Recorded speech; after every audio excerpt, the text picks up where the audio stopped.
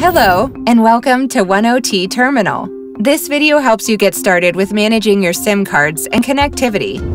When you first logged in to Terminal, you landed on the dashboard that always shows some key metrics about your SIM cards. Let's now take a look at how to carry out everyday operations with your SIM cards. Click on the SIMs tab in the header to see all of your SIMs.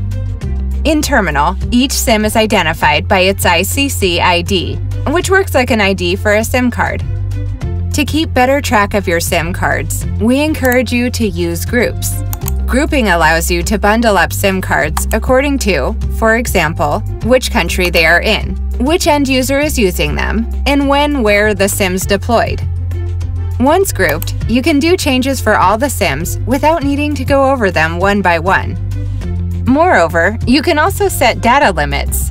Once a SIM reaches its data limit, it will turn offline and cannot use data anymore. It's a handy feature in case you want to protect yourself against unexpected data consumption. The data limit is reset automatically at the beginning of each month. You might be thinking, what are the different statuses for SIMs? Live means that a SIM is ready to consume data. Offline means that a SIM is disconnected and cannot use data. Sleep is used for disconnecting a SIM for a more extended period. This helps to save money when devices are not actively in use. You can also close SIM, which means deleting the SIM forever. Once the SIM is closed, it cannot be brought back. In case you're curious about the individual sessions a SIM has done, click on an ICC ID.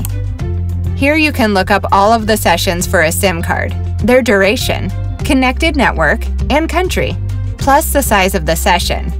It's useful for debugging, as it acts as an audit log. But where can I see data costs associated with my SIM cards? On the Data Packages page, you can see information regarding your costs. It shows you the data packages you have and which SIMs belong to which packages. 1OT billing interval is once per month, meaning you get an invoice from us once a month for the previous month. We accept 3 types of payment methods, either manually paying invoices every month, or for automatic payments, you can link your PayPal account or credit card to 1OT Terminal. You can easily manage these settings from the account settings.